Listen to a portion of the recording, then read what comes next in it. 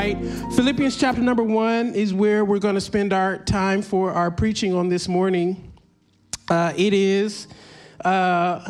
revisit this passage from time to time. I preached this passage of scripture the first Sunday I started the way here. You know, this has been a go-to passage for me for many years in my spiritual and ministry journey. And I'm grateful to be able to come back to this passage from time to time and just know that there's something in here that can continuously encourage us and keep us reminded that the work of God in our lives, as was just stated to us, is never ending, that God keeps doing great things for us. So today we're going to try to be reminded of that. I don't plan to be before you long because I love for us to get some good fellowship time. But this is the word of God for us, the people of God, Philippians chapter number 1. This is verse number 3. I think it should be on the screen. And I'm going to read from the New International Version for our hearing today. The scripture says this: I thank my God every time. Somebody say every time. Every time I remember you.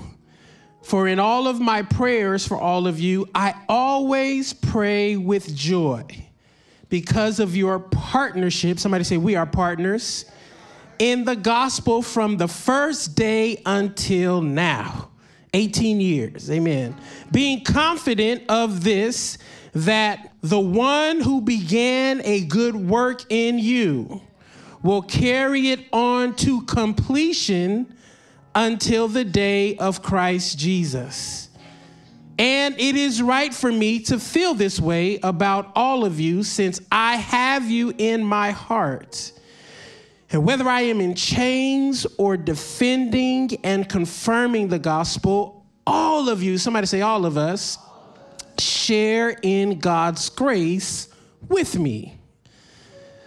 So God can testify how I long for all of you with the affection of Christ Jesus. Verse number 9, and this is my prayer, that your love may abound more and more in knowledge and depth of insight, so that you may be able to discern what is best and may be pure and blameless for the day of Christ, filled with the fruit of righteousness that comes through Christ Jesus to the glory and praise of God. This is the word for the people of God. Let us say thanks be to God.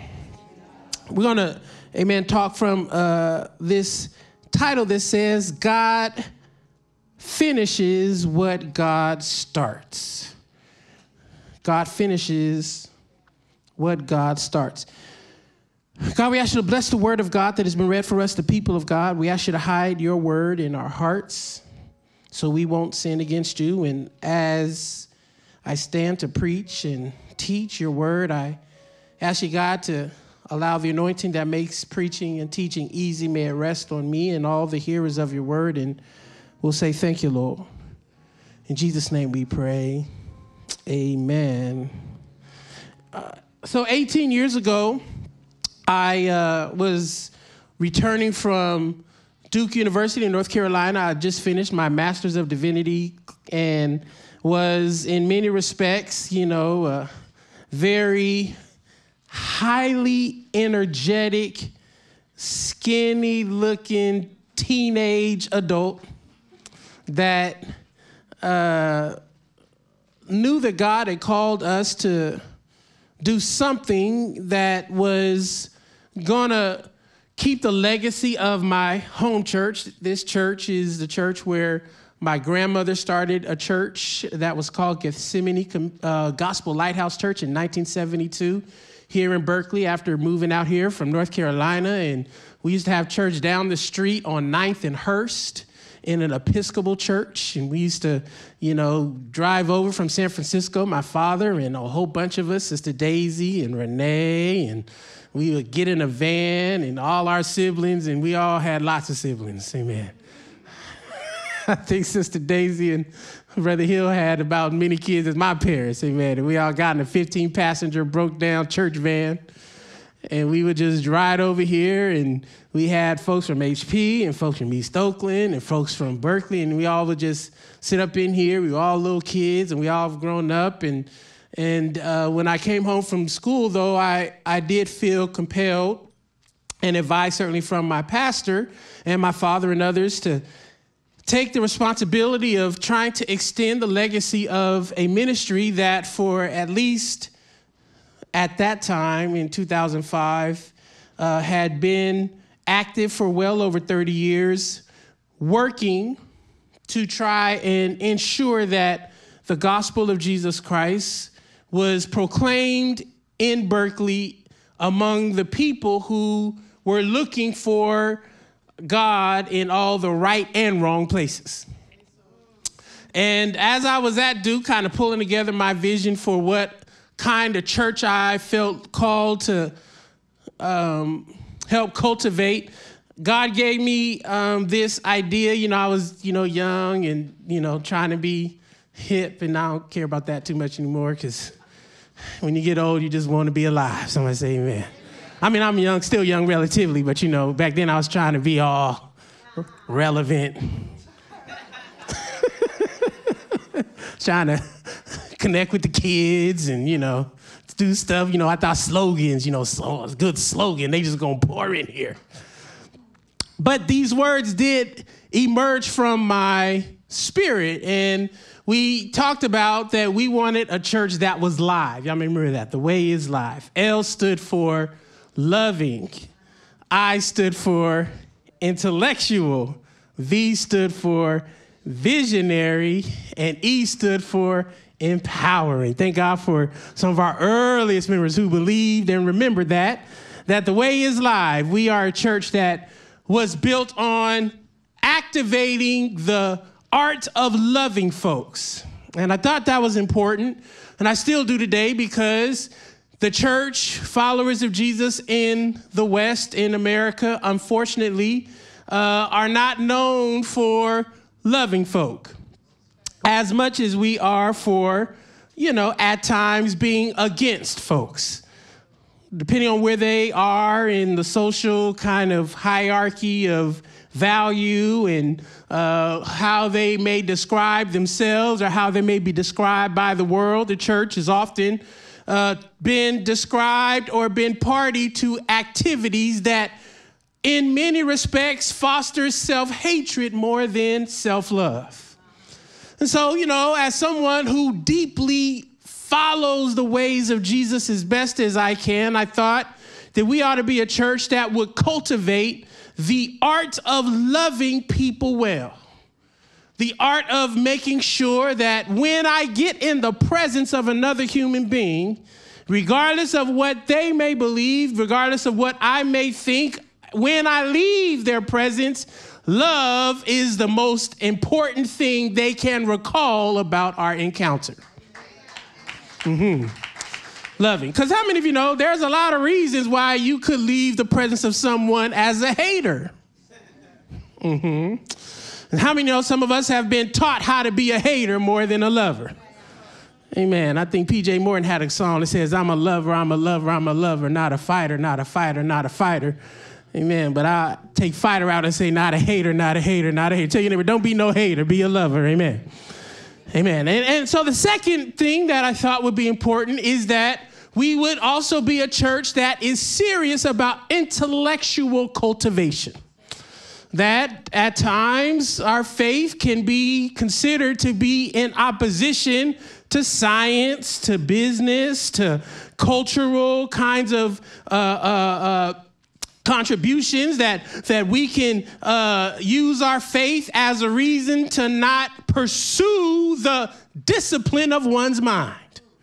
And so that we would be a people who embraced cultivating the gift of your mind, That you would go to school, somebody say amen. And you would graduate, somebody say amen. If you dropped out of school, you would go back to school, amen. And you would get some degrees and some professional certificates, that you and I would be people who embrace the intellectual inquiry of Christian faith, that we wouldn't just be driven by doctrinal kinds of pursuits, but that we would wrestle with the whole of the theological tradition of our faith and be willing to engage others and not be a person of violence or hegemonic colonial enterprise. To be an intellect is to be someone who appreciates that of all the wisdom and knowledge in the world, you will never know it all. But you can know enough about God where you can say throughout the course of your life, you can't make me doubt God, because I've learned and I've known too much about this God. Intellectual. Then we said visionary. We wanted to be a place where we could have the ability to see those things that are not as though they already are. That we would have a vision for our own lives, for our families' lives, that we will cultivate the God-sized dream that God placed inside of us as a seed. How many of you believe there's something inside of you that only God could have put in your spirit? Hello, somebody.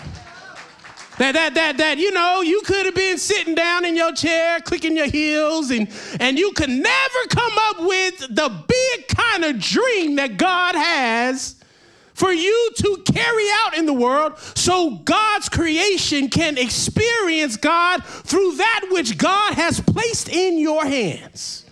That some of us are carriers of vision.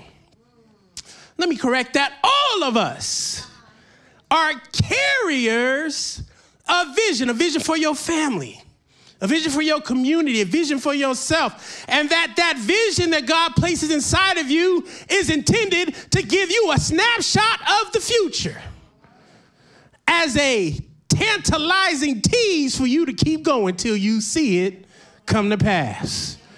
Visionary. And then we said we wanted to be empowered or empowering, which just meant we didn't want to have all this love and all this intellect and all this vision and keep it to ourselves, but we need to be out in our community. And we needed to be an empowering agent in our community. Now, this is such an interesting kind of point because, before, I became this, protesting activist, black liberation theology preacher, I just wanted to get out of the community and help somebody get a job. Help Pookie stay out in jail. Somebody say amen. I just want you to graduate from school.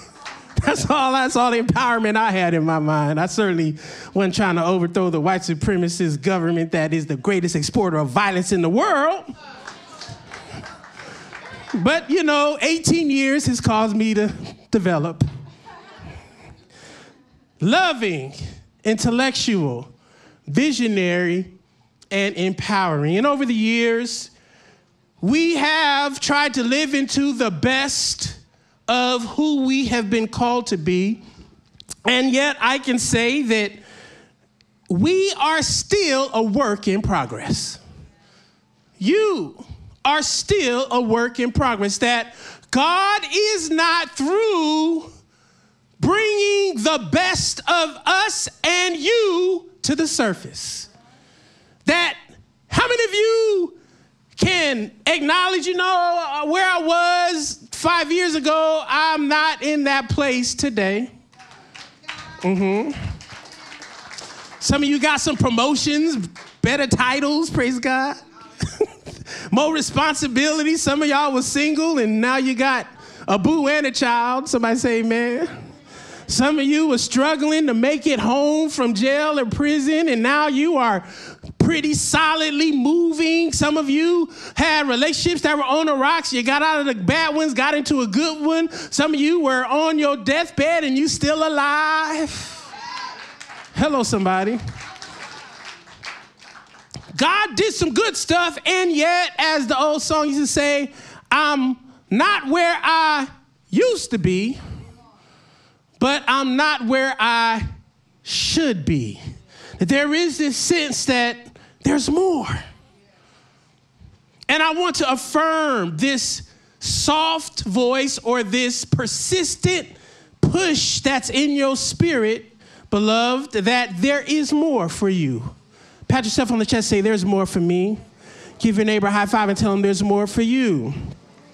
And while there is more, how many of you can acknowledge that there are times where the more can often be felt as so far away from you and I that you and I kind of lose a little bit of our faith?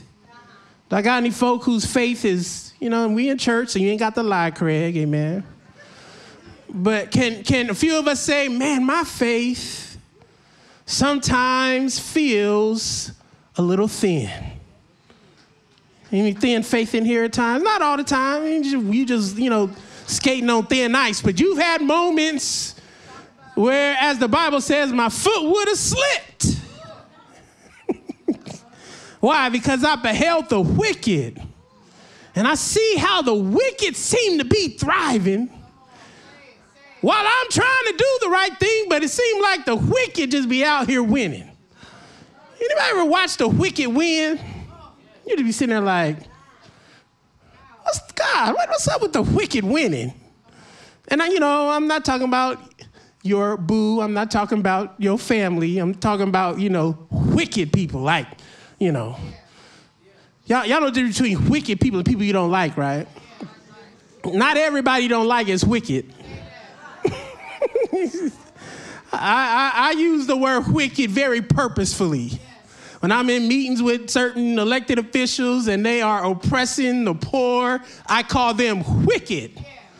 Because, see, I'm not a cussing preacher for the most part, praise God. And so, I be having to find other words that can drive home that I'm really trying to pierce your exterior shields with my words. So I don't yell at folks. I say, man, you so wicked. Y'all shake my head. You just so wicked. Be like, Pastor Mike. Be like, what? You are. I mean, what do you mean? But, you don't got to be wicked your whole life. You don't have to be a wicked mayor, a wicked governor, a wicked president, a wicked police chief, a wicked I just be telling them. And they be like, they're not wicked because I don't like them. They're wicked because they seem to be okay watching the vulnerable suffer. And I often get discouraged that, God, why are the wicked prospering while all of us who are struggling to do the right thing seem to have doors closed so often in our faces? And this passage of scripture is a great reminder consistently to me, and I hope to you today, that even when it appears the wicked is winning, God is always at work in us. Now, this may seem like a cliche to some of us who've been in church for a while, because how many have heard your whole life that God is in control, right? And it's like, God is in control. You'd be like, how is God in control? And I'm going through hell. We had an opportunity to do a question and answer time, and one of the good brothers, young Jesse, I don't know if he's here today, we were talking about heaven or hell, and I was talking about how there is in the whole of the Christian tradition, it is not settled that there is a hell with fire and brimstone, you're going to burn and be punished your whole life, that there are some in the Christian tradition that think that hell is just a way of talking about the end of life, that your life just stops. And those who go on in eternity have fellowship with God. And one of the young brothers said, I talked to some young brothers here in the community and some of my friends, and they say they feel like hell is now because they've suffered so much loss and so much pain and so much trial and struggle, lost their father, lost their mother, lost their brother, lost their cousin. And hell feels for them to be their life right now. And I began to think about that for the last couple weeks. What do you say to someone who believes that they are experiencing hell on earth? Well, I want you to be conscious, beloved, that we are not a people who have not had to endure this reality of hell on earth. in our history. Whether you are an indigenous person, I can imagine when the colonizers came and pushed all the indigenous folk off their land, they must have thought, man, I'm experiencing hell on earth. When we who were brought here in chains had to endure the 200 years of legalized physical, sexual, psychological brutality. No, Governor DeSantis, slavery was not a good thing for black people. It was not a thing that gave us transferable skills. Amen. To be a slave in this country was to have your mind and your body and your family and your culture brutalized and crushed under the boot of those who thought they were God themselves. If there was any transference of skills, it was the demonic sense of power that inhabited too many slave owners and made them forget that they were human just like all of us. We are not a people who need to walk through life trying to erase the struggle, but I think the writer today is helping us to be reminded, as the scripture says in verse 6, that we can be confident of this very thing. That if God starts something in us, there is no devil in hell. There is no politician. There is no hater. There is no circumstance that can stop God's move in our lives. So one of the first things that I think you and I have to consistently surrender ourselves to if we are going to endure the process of time that is often the companion of God's work in our lives is we have to surrender to holy persuasion. Somebody holler, I need holy persuasion. Now, it's really important to be reminded that in this text, Paul declares, I'm confident of this very thing. And when you study the word confidence, it ain't just this kind of sense of, my mind is made up. And I'm on my way up, gonna hold my head up, going on with the Lord. I mean, you should sing that till you believe that, but the word teaches us that your confidence, your persuasion happens over a period of time based on measurable evidence that God builds our confidence over time by God continuing through the course of our life to remove fear, doubt, and anger that often chips away at your confidence. That while the enemy or your experiences are trying to chip away at your confidence, God is actively working to build your confidence. God is wanting you to be sure that no matter what happens in your life, I got a wrench, I got a hammer, I got some nails, I got a saw, and I'm building something. Lord, I feel good today, amen.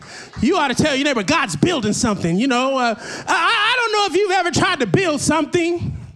I was a Lego guy growing up. And, I love to play with things with my hands. And there were some times when, I had to start something and it was so complicated I had to just let it sit for a while. Go do something else. Because it was frustrating me. I want to knock the whole thing over. But I learned that sometimes what I'm building, I can't do it all at one time. That I got to spend a little time with the thing. How many of you know that over the course of your life and your journey, God is building something over the time and discipline you spend working on that thing? God is building something in you. And because life has tried to tear you and I down, you can't get everything that God is building in you all at one sitting. So sometimes you got to go back. You had one therapy session. Oh, how come they didn't solve my problems? You got 30 years of stuff. So maybe you need to go back again. lay out on that couch, sit up in that chair, and let God and that therapist help you build some things.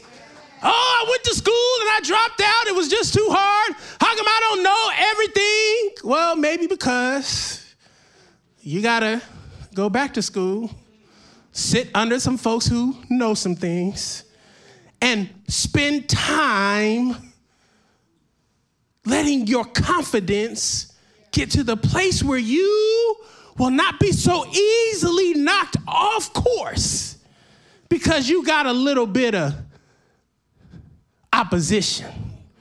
I don't know how many of y'all were at the Kehinde Wiley exhibit and you got to see this great exhibit, 18 pieces, sculpture, paintings, portraits, 18 pieces. One of the pieces is 30 feet high. And I was saying to myself, as much as I love art, what this brother has put together, it's obvious this brother had a lot of time. Not just to put it together, but to have to learn how to put it together. How many of you know sometimes your persuasion by God happens as you learn how to master that which God has placed in your hands? And because many of us don't start with a silver spoon in our mouth, God bless y'all that do, we don't get a head start. Sometimes we got to dig it out the mud.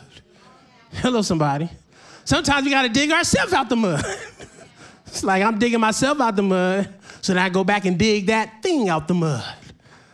But if you have this sense of confidence that God don't start what God won't finish, then you will stay at it until the question, you can see how God is trying to persuade you through your life's journey that I'm still at work in you.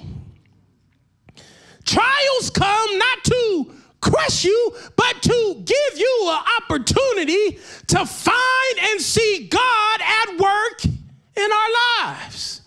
And I found the more that I can see God at work in my life, the more I can turn those life experiences into tools that can help me make the next leap in this next season of my life. Anybody have some experiences that were meant to destroy you, but now you wear it on your side like a tool?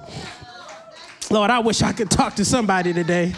You used to be a quick draw. Man, had a quick right hook, a real loose tongue, and it didn't take long. Just a little bit of a look, a push, the wrong thing. Oh, you got me messed up. You know, that was your, except you use the other word. I'm not going to use it on Sunday while I'm preaching. But now you have learned how to bring your anger, your offense, into a whole different part where now you laugh at people like, man,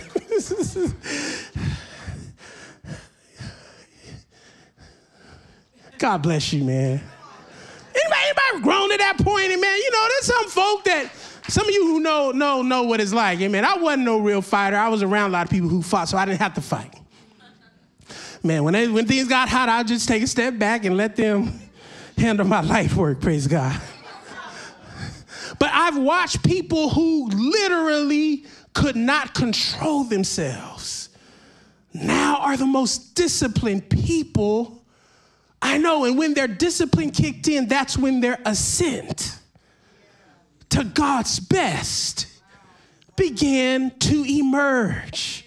And I want you to know, child of God, that for some of us, God is trying to turn your weakness into your greatest asset. God is trying to turn your greatest pain into your greatest tool and testimony testimony. So when you get to where God wants you to be, you won't squander it because your tongue or your hands or your whole person is out of control, where you lose progress because you did not have discipline. God is trying to persuade you. Second thing that I want you to appreciate today is, listen, divine discernment produces transformative decision making. Divine discernment produces transformative decision making. I could preach a whole sermon on this just by itself, but you know, if there's anything we need today in a world that is characterized by misinformation, by people who claim to follow the same thing. People out here claim to be Christians. People claim to be Americans. People claim to be everything, and yet their beliefs and lives are totally antithetical. How many of you know that just because you call yourself a thing don't necessarily make you my model? Amen. Not everybody's counsel is worth your attention. Divine discernment. What is divine discernment? Divine discernment is the ability to cultivate a God-informed consciousness. The ability to cultivate life at all costs through every decision you make. God will never invite you to further your agenda in order to harm someone else's life. Hello, somebody. Divine discernment. We have been conditioned in this world to be so at war with ourselves, with one another, that we pick sides and we decide whose lives are more valuable than other people's, and make our decisions based off of our safety, our comfort. I'll never forget Brother Jabari, one of the young men we worked with in our violence prevention work, and Ben, you know, was recounting this story, Pastor Ben, that we were talking to him about putting his gun down. He said, well, you know, I can put my gun down, but that may make you feel more safe, but it ain't gonna make me feel safe.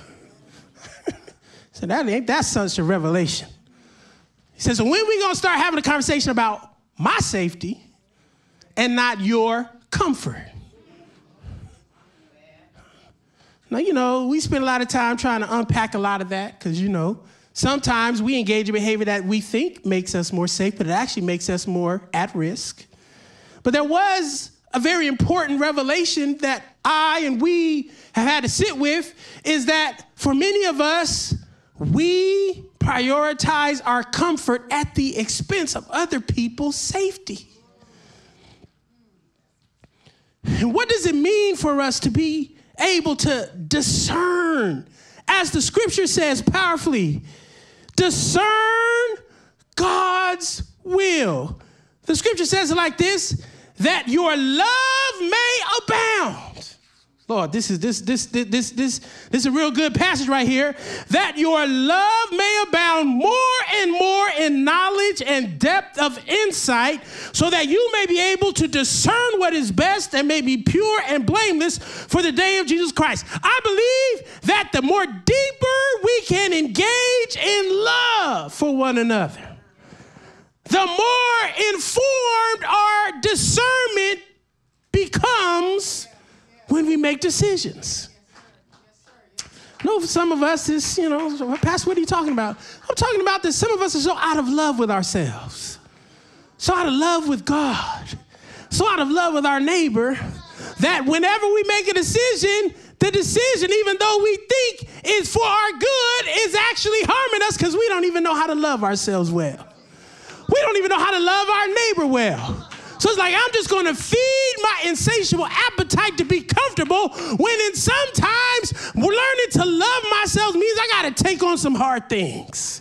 I got to say no to some things. I got to say yes to some things. I have to say, I'm going to make space for some people because I realize they're in such a state of danger that my discomfort will not trump people's safety. And I just want you to know, child of God, that we have a model here as we follow Jesus that we can learn to love ourselves and God and one another so well that when we make decisions, it transforms the conditions that turn danger into safety, that turns sickness into well-being, that turns scarcity into abundance. And this is what it means, child of God, to believe that how I decide my next steps will greatly determine if my circumstances will change. You see, I've learned over the years that I prayed many times for God to change my circumstance. But I've realized that sometimes God wants to change me. Because in my own transformation, I begin to make different kind of choices. In my own transformation, I begin to make different kinds of decisions. I vote different when I learn to love myself and my neighbor. I use my money differently when I learn to love myself and my neighbor. I live in the neighborhood differently when I learn to love myself and my neighbor. I make sure that I am not living as a extorter of people's tools and talents and gifts when I realize that God has given all of us to one another as the greatest and ultimate gift. And this is why I believe that God wants to keep working on some of us because there's something that God is trying to get out of you that only can be solved by you making better decisions. God says, I place before you life and death today. I place before you good and evil today. I place before you a whole multitude of choices today. What will you do, beloved, to make sure that whatever I decide will bring love and joy and peace and healing and power to myself and to my family and to my community all at the same time? And this is what it means for you and I then to say, God, I trust that you will finish it. Even when I make a decision that may appear like I'm taking a loss, God, I believe that when I sacrifice for the good, you will help me get a flourishing finish. That's the last thing I'm talking about today, that your finish can be flourishing. Somebody holler, flourish, finish. God wants you to know that you don't have to expect that your end will be worse than your beginning. God says if you can learn to trust me, if you can learn to depend on me, if you can learn to invest yourself in my ethos, in my way of thinking, in my way of living, in my way of loving, in my way of serving, then you can see a finish that sees you flourishing right alongside your neighbor. Do I have a witness that can say that I believe that God wants you and I to flourish? I believe that God wants you and I to win, that there does not need to be a winner and a loser in the game of God, that God gives everybody a participation trophy. God gives everybody a reward for running your race. Your race may be your physical health, but keep on running. Your race may be your relationships. Keep on running. Your race may be your business. Keep on running. Your race may be your mental health. Keep on running. Your race may be your education pursuits. Keep on running. Your race may be at your school, on your job, in your neighborhood, but I I'm confident of this one thing, that the God who started a good work in you and me, he's able to see it all the way through. God won't leave you until God gets through blessing you. God won't abandon you until God delivers you. God won't walk away from you until God turns your situation around, places your feet on a tight, steady rock, and gives you what you need. Somebody shout hallelujah if you believe that God will finish what God has started. God will complete what God has begun. It's only a matter of time before you hit the finish line and you can stand there and say, I am flourishing. We are winning. All of us or none of us. Somebody shout hallelujah. Stand with me, everybody. And if you don't mind, grab someone by the hand or the shoulder or lock arms.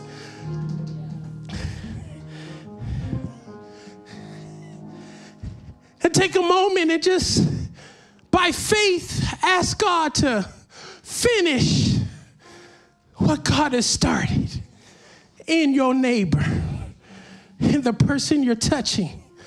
Ask God to give them a sense of persuasion. The God, I know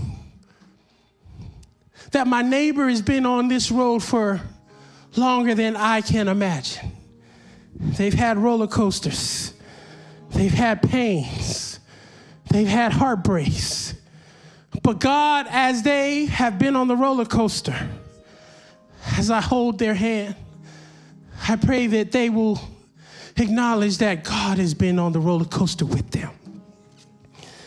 I know there's some folk in here whose decision making has been a bit questionable.